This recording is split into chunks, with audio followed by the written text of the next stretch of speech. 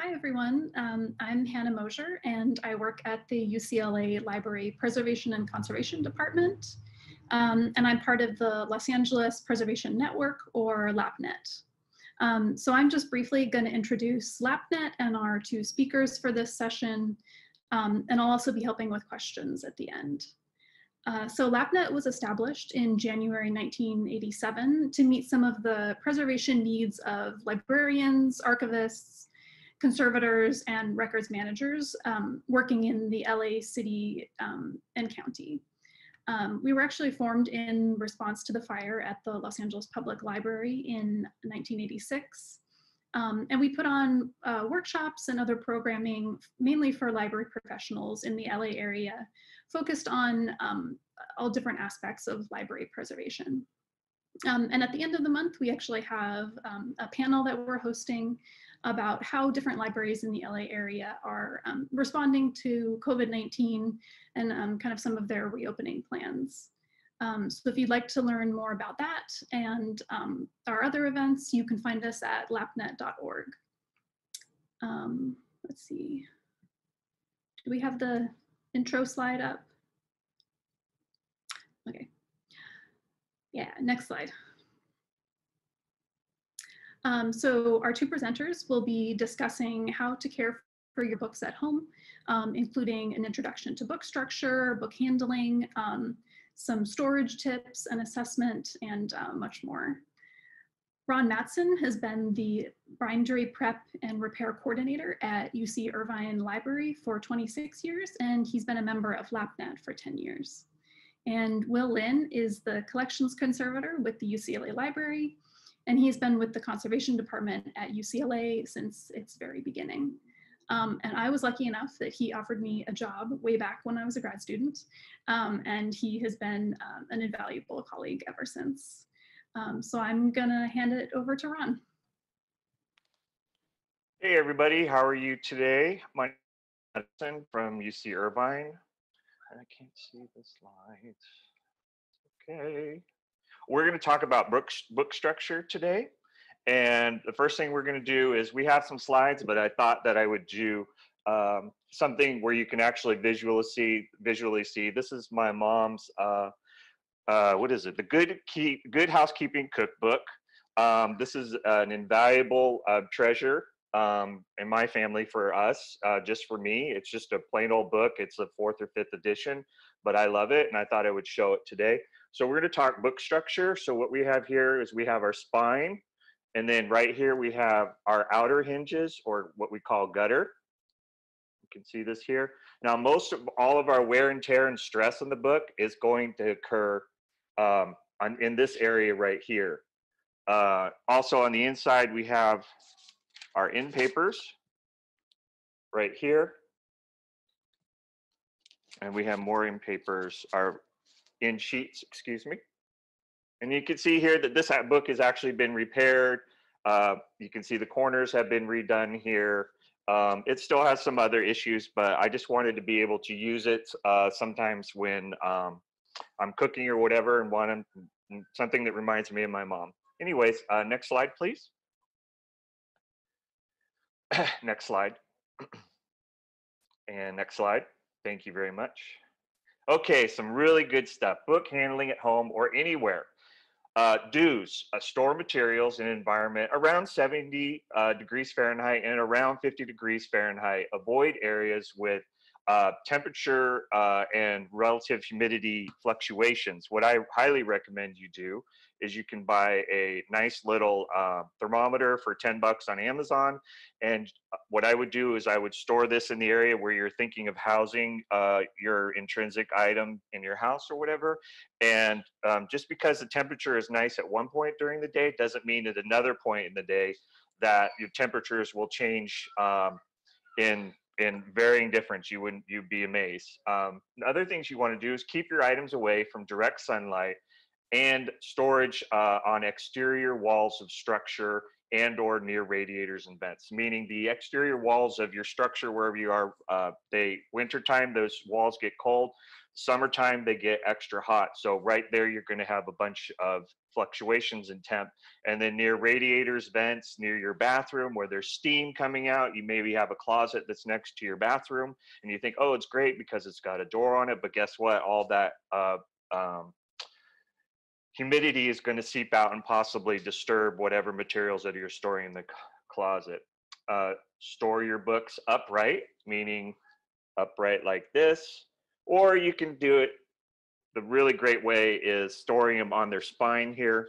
And this way there's no weight whatsoever. And what I talked about earlier was the hinges, all of your weight, and I'm not even going to try it, is your weight is going to go in this area. So if it's on its spine, no weight, no gravity is going to hurt it.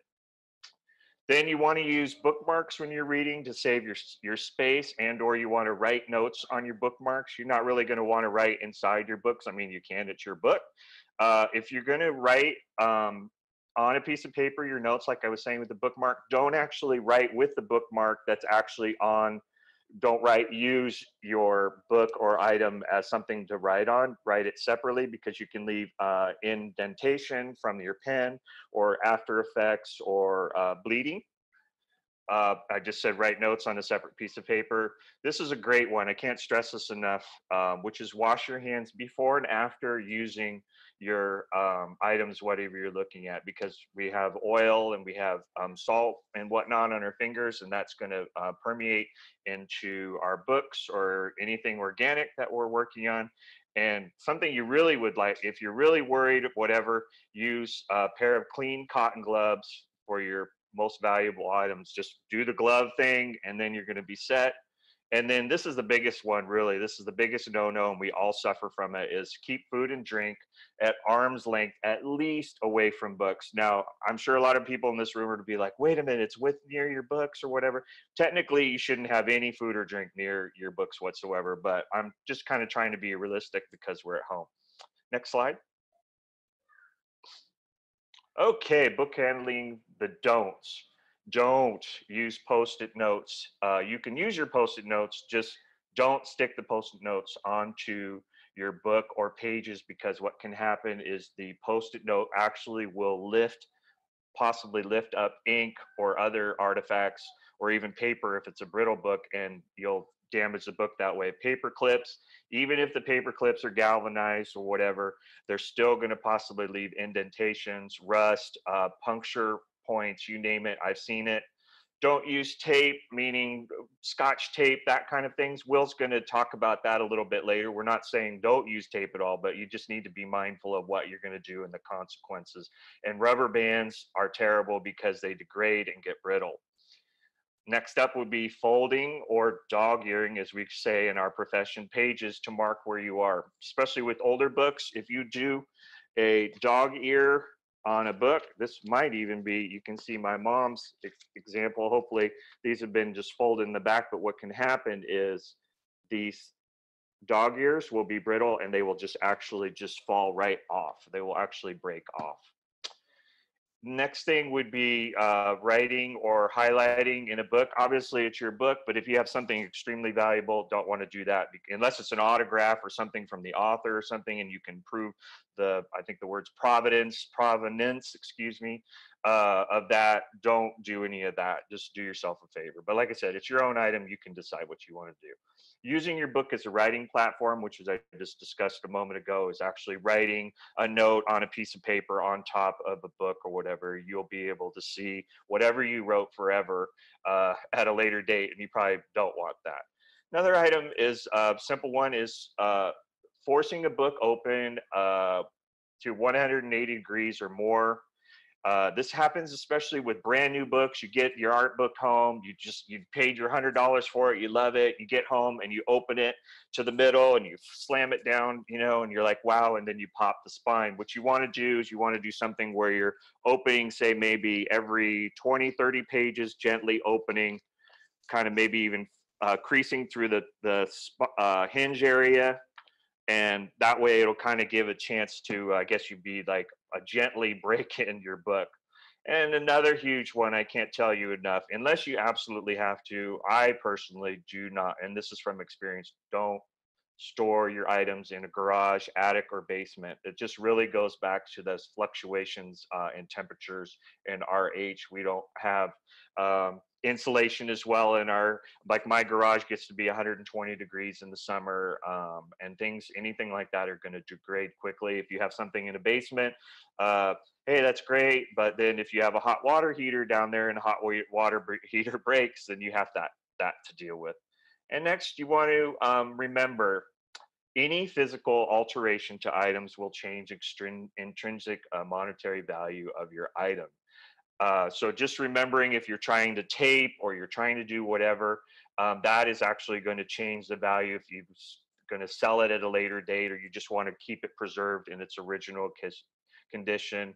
And finally, keep all materials away from children or pets, meaning you can leave something down a little bit, like call it like low hanging fruit, leave it on your coffee table. A dog smells some sort of organic materials in the item and they will possibly chew on it. I had that happen in my 7th grade yearbook, which I promptly cried for probably about half a day. I don't know why, but it was important at the time.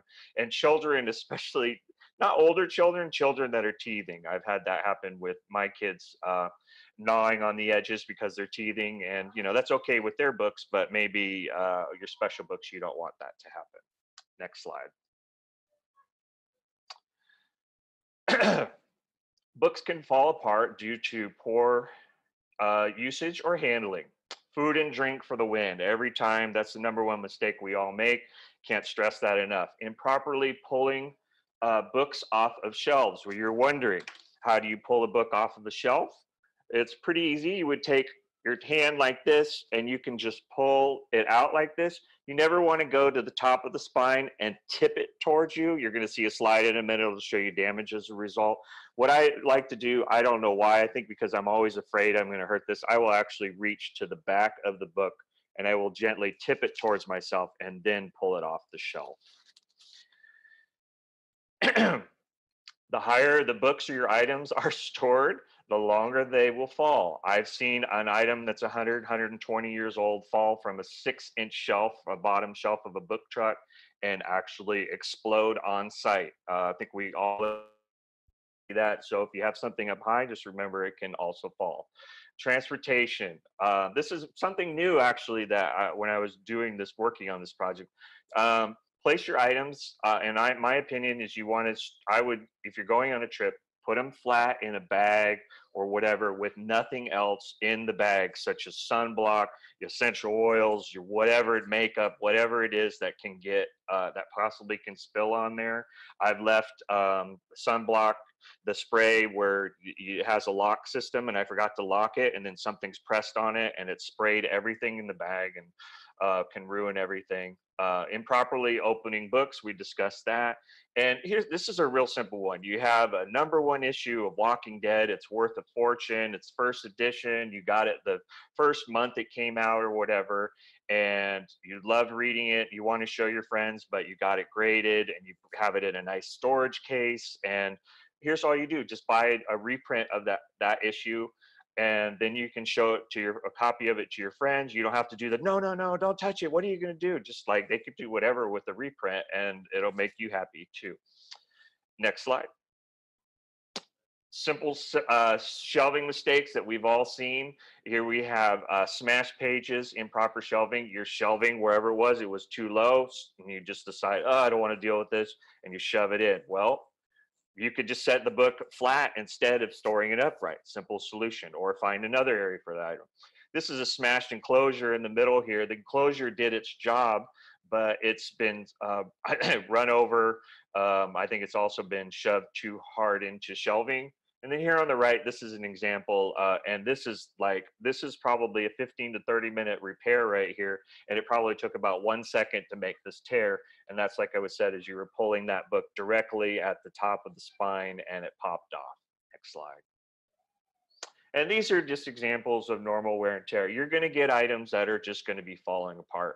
Or the way I am, we like to see books that are well used, because that means that patrons enjoyed them, and probably will mean, even though that say these books are destroyed in these examples, they'll be replaced by our bibliographers, because it's a high usage item. So don't worry when you see this kinds of stuff. Will is going to bring it home with some solutions for all of these things. Next slide.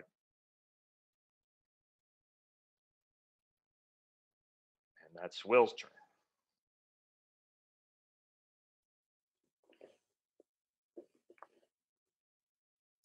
Oh, hello everybody. So I guess I'm just gonna wait for my slides to come up and then I'll start talking. Okay, so the title of my talk is Let's Talk About That Broken Book You'd Like Me to Look At. So this talk is inspired by the many inquiries that are put to me privately, either by friends, work colleagues, or family about repairing a book in their possession that is broken, or is important, or is in need of some conservation advice. Next slide, please. So the objective of this talk is in part to help make book repair conversations more productive and helpful for everyone. This will help prepare interested individuals to share valuable information about their book that a conservator can't possibly know just by looking at the book itself. There will also be some general good preservation advice for the home that I'd like to share. Next slide, please. And here are the areas I'd like to cover. Tell me more about your book. If you're going to repair a book yourself with tape, and so you're thinking of working with a conservator, and preservation at home. Next slide, please. So to get us started, let's look at some examples of book repair inquiries I harvested from the comment section of the Demco Idea and Inspiration blog. Demco, for those of you who aren't familiar, is a decades-old manufacturer and retailer of school and library supplies, including a wide variety of products that help individuals and institutions mend and repair their books. So from the example you see here, the reasons people bring to the table are pretty typical. That an item has either intrinsic or extrinsic value to its owner.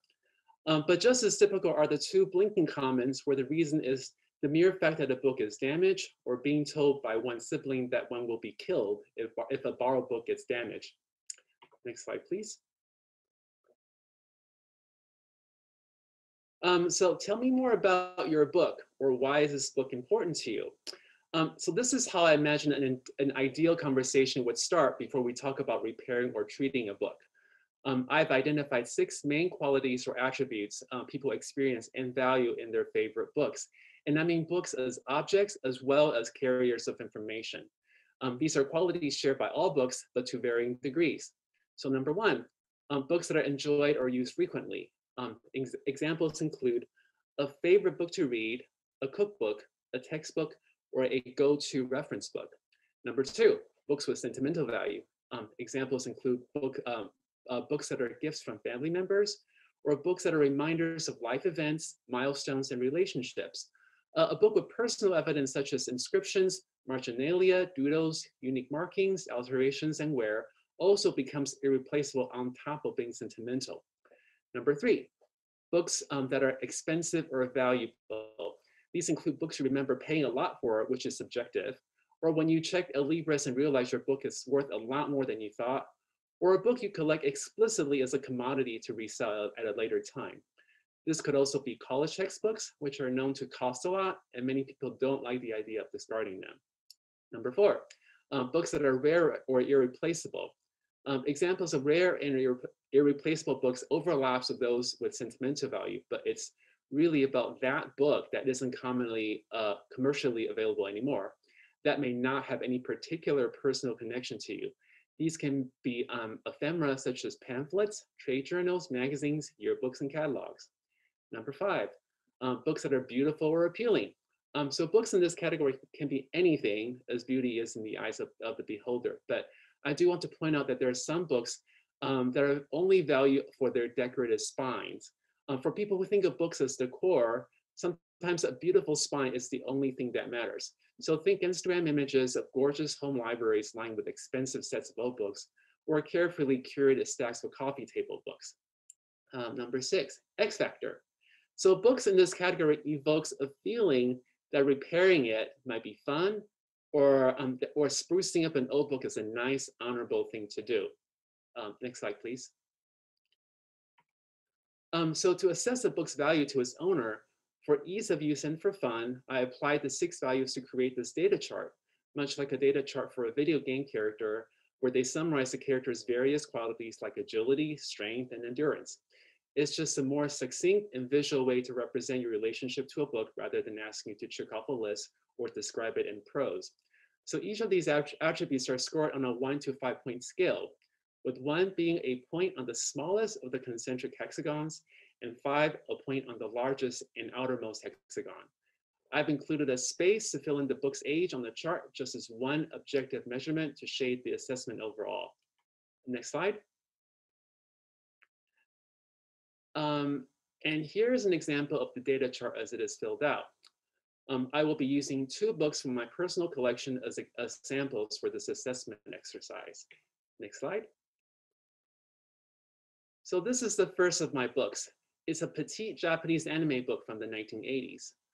So to mimic what I often hear when people bring a damaged book to me, I wrote, the pages threatened to pop out when I prop the book open. So this is quite often the first and only thing that's said to me when someone shows me their book. They just tell me what's wrong with the book, which I can already see. So this isn't especially useful information. So let's see what the charts tell us. Next slide. So the chart shows a competition among 3 high-scoring attributes. The fact that this book is somewhat rare and sentimental to most means it needs to be preserved and minimally used to prevent it from deteriorating further.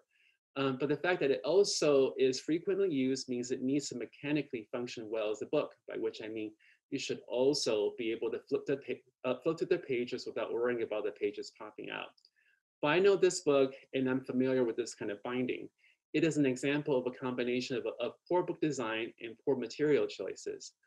There are multiple fundamental problems with this book that cannot be changed, the worst of which is the incredibly thick and stiff pages.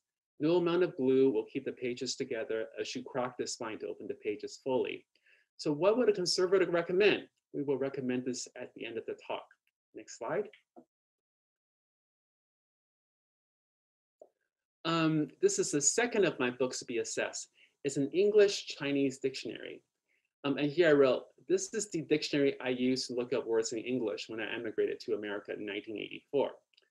So the statement I gave here is a lot more meaningful as far as a personal relationship and history with the book. Obviously, between the internet and smartphones, this book is no longer useful to its owner, me, who also hasn't needed an English-Chinese dictionary for quite some time. Next slide. So it's no surprise that this book scores high, both in sentimental and rare/irreplaceable. There's one very important aspect of this book I need to mention. I did the repairs on this book as a student assistant in the library back in 1989. I utilized book repair tape and repaired it with the techniques taught to me at the time. You will see gum linen tape at the book's inner hinge, carefully trimmed as not to obscure the printed content on the end papers. I also selected burgundy color repair tape to match the book's color. The repairs held up, not because they're any good, but because the book is not used at all and is stored well on a bookshelf. All the tape and tape residue can be removed and the repair can be redone and done better with archival materials and the best conservation methods. So what would a conservator do with this? Again, we will revisit this at the end of the talk. Next slide. So let's talk quickly about tape from the perspective of a conservator. You'll often see tape marketed as a means of preserving or protecting a book, but it's a temporary fix at best and could become a nuisance if you later decide you'd like to have your book professionally conserved. Next slide.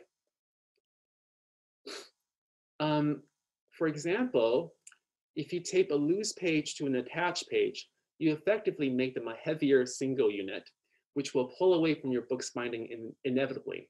This does not address the fundamental issue of your book's poor leaf attachment overall.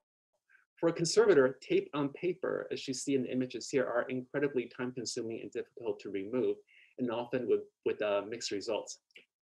Next slide, please. Additionally, tape not only loses adhesion over time, but can strip whatever is attached to of detail, see image number 5, and leave a nasty residue behind, see in image number 3. This often increases the work required to properly conserve a book where repair is desired.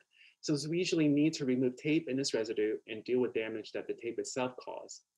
Incidentally, the tape used in pictures number 3 and 5 are the same as the tape I use on my old English Chinese dictionary. Next slide, please. So it seems like a big jump between repairing a book yourself with tape and working with a conservator, but I think it's a very appropriate transition. Next slide, please. To get us started, I want to clarify the conflation of the two terms, conservation versus restoration.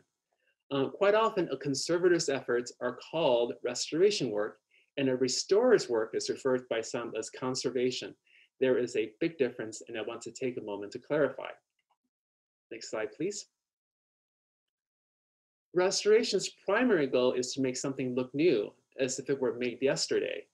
This usually takes the form of a very invasive intervention, removing and disposing of original artifacts and erasing evidence of use in history, all to achieve a recreation of a newly manufactured or produced object. The result is often a stunning transformation that delightfully evokes what the item might have once been. But you only get a fraction of the original object back in your hand.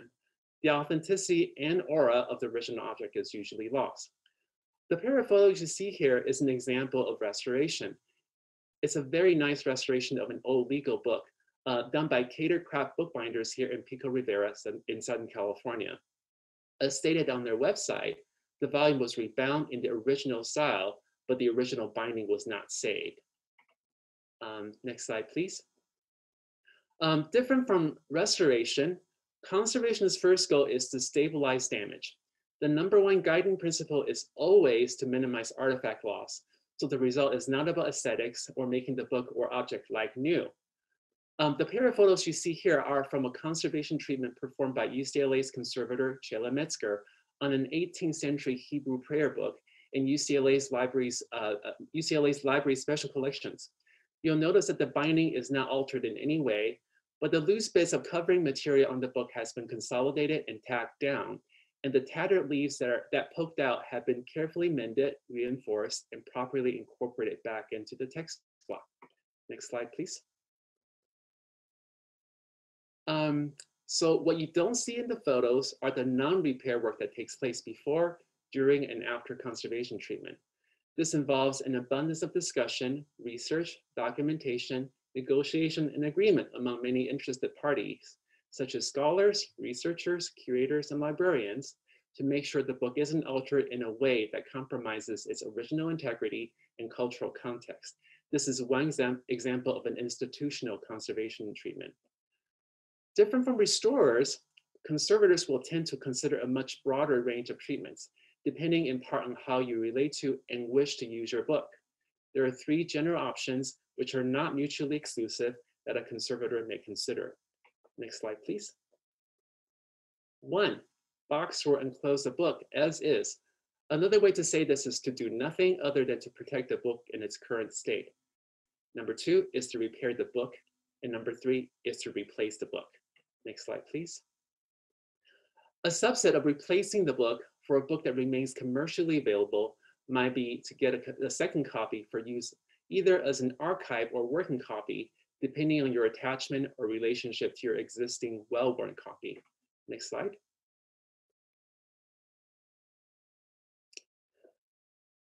Whichever copy is the archive or the working copy is up to you. If a sentimental attachment informs you to preserve your well-used book in its current state, make it the archive copy. If you desire to have a pristine copy of the book in perpetuity, just continue using your old one as the working copy. Next slide, please. In lieu of conservation treatments on individual books, it is incumbent on me to always pass along some simple advice on how best to keep the entirety of your collection in good shape. This picture on the right is meant to illustrate catastrophic neglect of a collection of books. This does not have to happen. Next slide, please. So the first and easiest thing for everyone to do is to keep your bookshelves tidy. I'm calling it mindful bookshelf maintenance because to me, the antithesis of a mindful practice is a neglectful one. And the longevity of a personal collection very much depends on how well you pay attention to the way you store your materials. Next slide. Slumping and stacking is a form of benign neglect, but they put books in stress position for extended periods that quicken their deterioration a lot faster than one might think. It's important to always keep books in compression so they aren't vulnerable to gravity's pull. A row full of slumping books is very hard on the hinges and joints of every single binding on that shelf. It distorts the spine and hastens the degradation of spine linings that keeps the book sturdy. Straighten slumping books whenever you notice them and use a bookend to keep the entire row under pressure. Stacking books in and of itself is not damaging, but must be done with life-size books neatly and in relatively small and lightweight grouping so it's safe to retrieve a book without toppling the entire stack. Dusting is important as what appears as dust could be an accumulation of mold spores, which can bloom when environmental conditions are favorable to mold growth. Dust is also attractive to pests that eat books. Just the simple act of taking a dusty book out and using it helps it a great deal. Next slide, please. So here are photos showing various shelving practices of home collections. In this instance, these are my bookshelves as well as those of my UCLA work colleagues, Hannah Mosher and Sheila Metzger. In the bookcase on the left, you see most of my books are stacked. That's because many of my books are too tall to stand up inside these book cubbies. But all these books are similar in size, so stacking them is on one hand an adaptive strategy to work with the space limitations, and on the other hand, a method to keep all of these books under compression. The stacks are also not outrageously high and are in a confined space. This makes it possible to take a single book out without risking toppling the entire stack. But in practice, when I want a book at or near the bottom, I generally take most of the books off above it to lighten the load and replace everything afterwards. Hannah organizes her books by color, which is aesthetically very pleasing, but she also cleverly deploys weighted objects as bookends to keep her books in compression. There's also plenty of space above each row of books for access to dusting. Sheila organizes her books by subject, and this is a very heavily used reference collection of books on conservation. Sheila uses a combination of bookends for larger books and magazine files for thin paper objects. The upper row are of historic bookbinding models Sheila made with blank pages that she uses for teaching.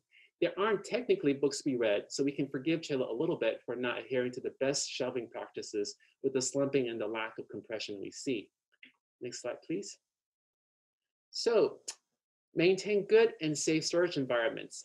And then the easy way to think of this is if you're comfortable, your books will be comfortable too. 70 degrees Fahrenheit and 50% relative humidity is an ideal environment for book storage, basically what's comfortable for most human beings. Too hot and dry causes books to embrittle and crack, much like human skin. Next slide, please. So these are ways things can go terribly wrong when you neglect the environments in which your books are stored. Mold damage can happen when the storage space is dark, poorly ventilated, and too warm and too humid. Unfortunately, these four conditions exist in many home environments, such as closets, garages, attics, and basements. Water damage may result from storing books in areas with prior histories of leaks and flooding, especially when the leak sources have not been identified nor addressed. Dirt and dust are attracted to insects, so it's important to make sure storage areas where you keep your valuable collections are clean and well tended to. Next slide, please. So here are the ways at UCLA, here are the ways we at UCLA cope with damage to books from the conditions in the previous slide. Mold, if they're not active and wet, can be cleaned up by vacuuming and mechanical removal with cleaning pads. Water damage is first remediated by air drying and provided that the pages aren't stuck together and water didn't move too far into the text block. The books can be rebound with the margins trimmed and the old cases replaced with new. Pest damage is typically managed by freezing books, except for leather-bound books, for up to 3 weeks to kill bugs and eggs. Afterwards, we thoroughly vacuum to rid the effective volume of eggs and insect bodies. Sadly, Extreme cases in all three types of damage can often mean total loss of the book, and I have witnessed this more often than I care to acknowledge. Next slide, please. I also want to bring your attention to paper objects in your collection that require a bit more care and proactive protection. These are items in your collection that are fragile or potentially vulnerable. We're going to talk about enclosures. The more common reason for enclosing a damaged book or object is to minimize unnecessary handling and prevent abrasion and contact with adjacent materials. This we all understand, but I want to talk about something that is just as common but less thought of. Not every paper-based object you have in your possession will have the dimension of an average book and can easily be mangled, crushed, buried, and worst of all, lost when you try to wedge them amongst your other books. I'm talking about fragile, oddly shaped, thin, and small items. In such cases, I recommend acquiring prefabricated, rigid enclosures to not only serve as a protective barrier, but also as an extension of the object's footprint to a more conventional size and shape, so it can safely claim their spot on the shelf among other books. Next slide, please. As far as enclosures go, archival products, Hollinger, Metal Edge, and Gaylord are the three go-to vendors for UCLA. So for archival enclosure options, number one is a 4-flap enclosure ideal for thin, small, and fragile materials. They come in many sizes to accommodate a wide variety of paper objects and books up to 1 inch thick. I find these some of the most useful and easy to deploy prefab enclosures for both personal and institutional collections. Number two is a document box for storing archival materials such as personal papers and letters. Please notice the file folders that populate the document box. That's where individual or organized groups of papers and letters are kept. You can rifle through organized paper contents very easily this way. Number 3 and 4 are prefab box options from Gaylord, made from corrugated or laminated boards. They come in a few sizes that work for most average size books that are on the thicker and heavier side. Next slide. You may also find useful containers, but not necessarily archival quality ones from retailers such as a Container Store and Staples. They tend to only have a couple of sizes and will likely be much larger than you need. The key to using these is to never overfill them or store heavy things in them. They're really only meant for storage of lightweight or delicate things. Next slide. So to bring us back to the 2 books we assessed from earlier in the presentation, I want to very quickly remind you of 3 possible options: box, repair, and replace. And now let's answer the question, what would a conservator recommend? Next slide. So no repair for the Sentimental English Chinese Dictionary because its condition is stable, the repairs aren't affecting the book in any way, and the book is not being used, and the existing storage conditions are favorable for the book to continue to be in this state for a long time to come. And no repair and box for the anime book with the pages popping out. This book is just not a good candidate for any conventional repair methods. The thick, inflexible, and glossy pages, along with the narrow binding margin, makes repair or rebinding a doomed proposition. The rigid pages are very sturdy, almost like playing cards. So provided that every page has a page number, which it does, this book can be used as a stack of loose papers without the fear of loss of sequencing. All this book requires is an appropriately sized box or enclosure and the habit of jogging the pages back into a neat deck before putting it in the enclosure and putting it away. This book will be protected while remaining usable and useful. Next slide, please. So I will leave you with images of some of my most treasured paper objects stored in boxes and containers. Incidentally, not all of which are archival quality. A lot of the stuff you see here are reminders of the first years of my life in America. I take these boxes out now and then, rummage through the contents, and consider the prospect of photographing or scanning every item. It may be fun to create something akin to an exhibit catalog with these. It will be like a biography of me, frozen in time, told in objects. Next slide, please. But for now, everything has its place, and I feel comfortable with where they live, somewhere safe, clean, and dry, where I can be reunited with them whenever the mood strikes. Next slide, please. So thank you for your time and your attention in watching Ron Matteson and my presentations. Hannah will now be helping us with questions. So over to you, Hannah. Great, thank you, Will. Thank you. So the first question, can you talk about storing books on wooden bookcases, solid wood, and particle board versus metal cases? Okay. Yeah. I can think, okay, so for books in metal bookcases, the only thing I can think of is it's easy to clean if you notice the wet fast enough to wipe them off. And solid wood is good, but also it's also like a carbon-based material. So it's the same as the way you will want to keep your books. You want to keep the area cool and dry and clean, all of those things. And they're also susceptible to mold growth. So you really should think of them kind of like all your furniture, keep them in good clean spaces and also free of moisture. So the only thing about particle board I don't like is that it warps. And it's not as sturdy as bookshelves that are made with solid wood. As far as the way they interact with your books, I think a lot has to do again with your shelving practices. If you know your bookcases are not sturdy, don't put really, really heavy books in it, or don't fill it completely with books. Kind of space things out, or just be kind of intelligent about where you place them. And of course, heavier stuff on the bottom, lighter stuff on the top. And if you notice wet, if you notice dirt, if you notice mold, get to it really fast. And if there's mold on it, you can clean it. I think I couldn't get into it in the talk very much, but you have to get to mold before it gets wet. By that, it literally means that you put your finger across it, it leaves literally like skid marks, like a trail. Dry mold is like powder, it's powdery, so you can actually vacuum it up and it's fine. But once it gets wet, it's really tricky. Yeah. Great. Next question. Any advice about silverfish? Okay. Yeah, I have a lot of experience with silverfish. I think people some of this, like keeping the conditions like cool and dry, dusting frequently. You can put out blunder traps if you like really want to know if you have like an infestation. And if you do, then you can freeze the books as long as they're not bound in leather.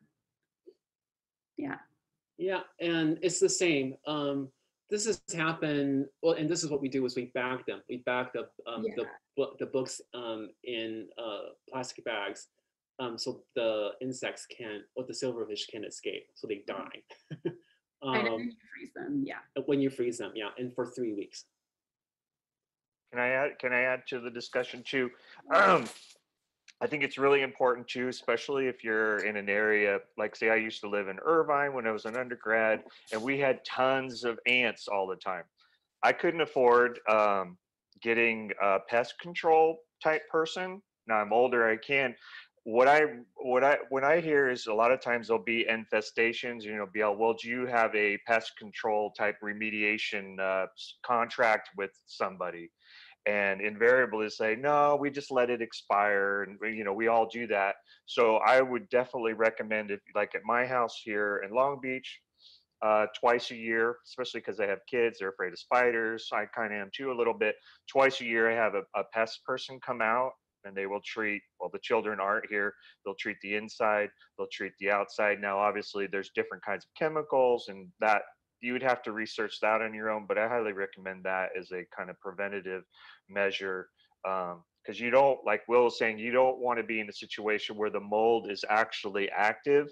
And when we say active mold, that means that it's chomping and eating your materials, right? So we want to catch everything, if we can, as a preventative, as opposed to, oh no, my hair's on fire, we have to do this all now, and then all sorts of things can arise at that time. Yeah. Great question. Next question, do you have any suggestions for the best way to handle a book while scanning on a flatbed scanner? Oh my God. Yeah. I don't know. I want to.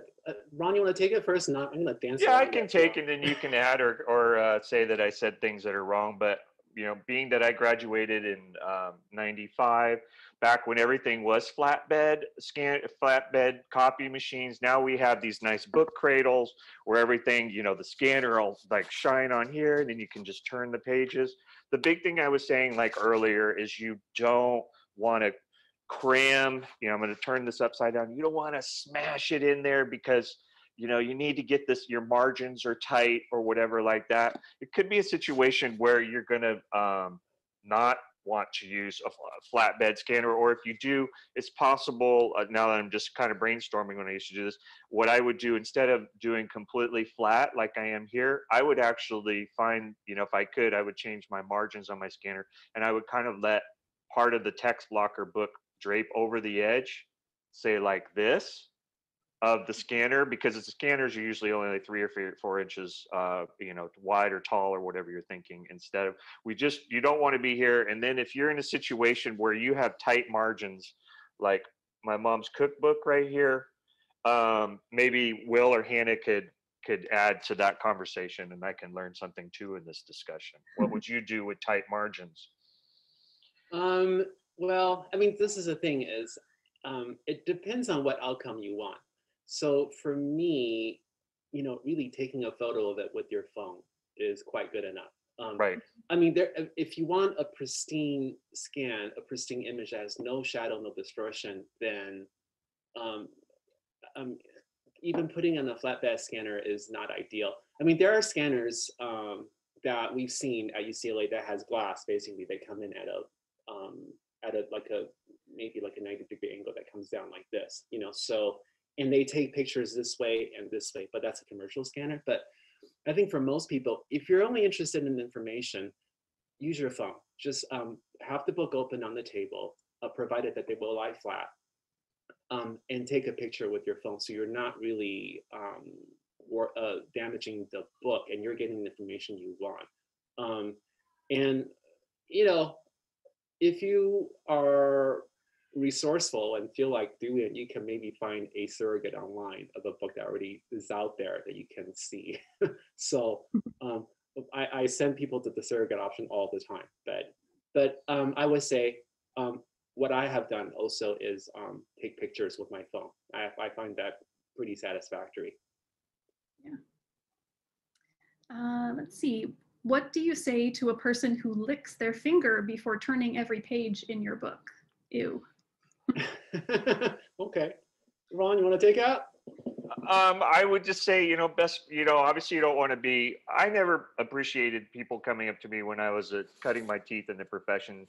This whole, what are you doing? Don't do it. Yeah, make you paranoid. But you want to get, we'll call it gentle reminders like, hey, what you're doing is you're introducing oil, like I said, salt, to the paper itself, which could possibly, you're introducing maybe some mold or whatever in that instance.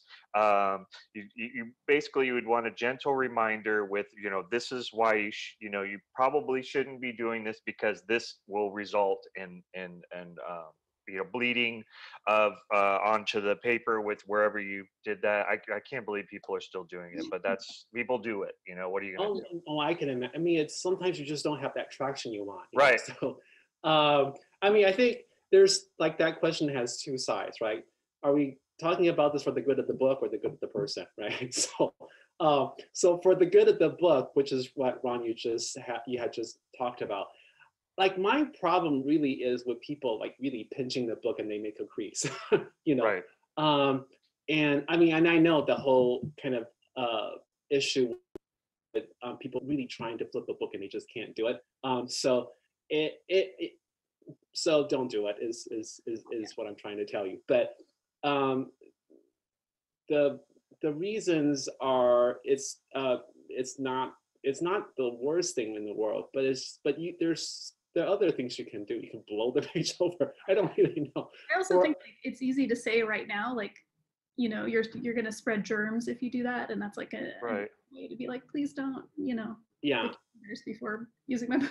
Right. Yeah, no, and so that would be for the benefit of the human being. Exactly. And I think just too, I'm not gonna. It's just what we said. We're using the word mindfulness more these days, right? And what that is the person's in kind of their own rote learning where they've done that. But if you take the time, you can take just gently open your book. It takes a millisecond more, and you just find that page, and you just kind of curl it, and you gently turn it, and then you can kind of open it a little more and then do your turning. But the other one is you're trying to get to that page super fast, and you know what? It's just going to take you a second or two longer if you just do it the ways that we're talking about it to turn the page. And I think Ron and I talked about like the purpose of us talking to everybody about their books and caring for their books. I think ultimately we want you to enjoy your book.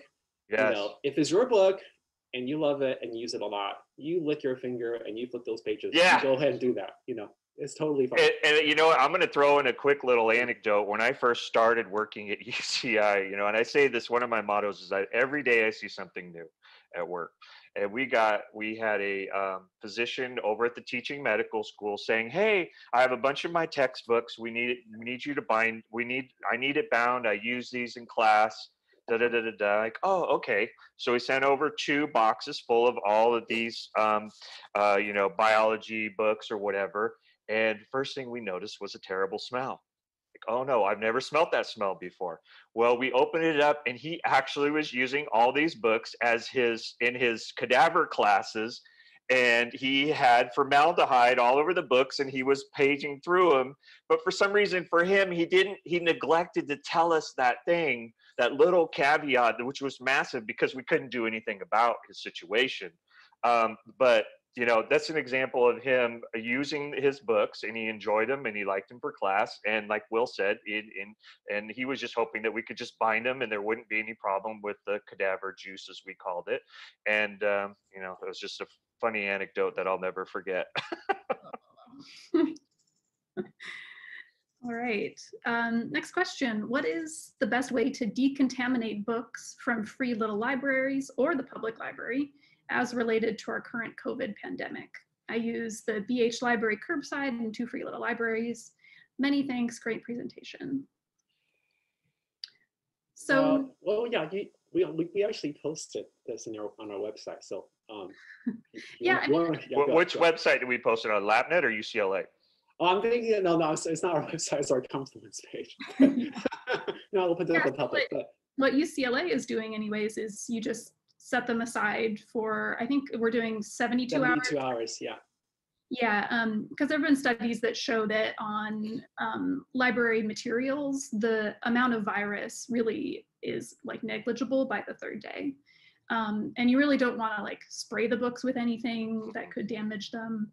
Well, there's some microwave ones here. We actually, yeah, I'm sorry, Hannah. No, go ahead. No, we actually made a little flyer that we insert into books that we are doing interlibrary loans with to let people know not to spray it because it would damage. It'll damage the books, and also to not put books in the microwave, which because there are metal components in some books, the books will catch fire. Or they would have the tattle tape if it were, say, a library book. Yeah. You would have tattle tape that would explode. Exactly. So no spray and no microwave, but and just wait 72 hours. Yep. And then I just wanted to answer one quick question. Someone asked, are silverfish bad, and what do they do for books/paper? So yeah, silverfish can be bad for books. They can eat the paper. They will actually eat through it. So. And they love to just die right in the middle of the book and leave all their, you know, that's it. That's like their little coffin. Yep. Little rascals. All right. Well, I think that's all the questions we have time for. Thank you so much for listening. Thank you to LAS Subject for hosting this. And if you want to learn more about LAPNet, you can find us at lapnet.org. And of course, thank you to Will and Ron. All right.